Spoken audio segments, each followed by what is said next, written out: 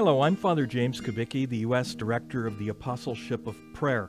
It's the second Sunday of Lent, and every year on this day we get one of the versions of the gospel story of the Transfiguration of Jesus. Remember how Jesus took James and John and Peter up a mountain and was transfigured in front of them? His face shone like the sun, and his clothes became white as light, translucent.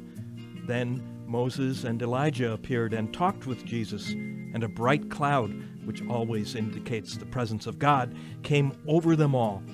And there was a voice from heaven, from God the Father, that said, "This is my beloved Son, with whom I am well pleased.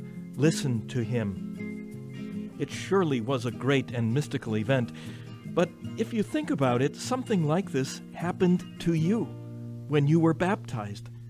At baptism, God the Father claimed you as his beloved son or daughter. God not only claimed and named you that, but actually made you that. You were transfigured, changed.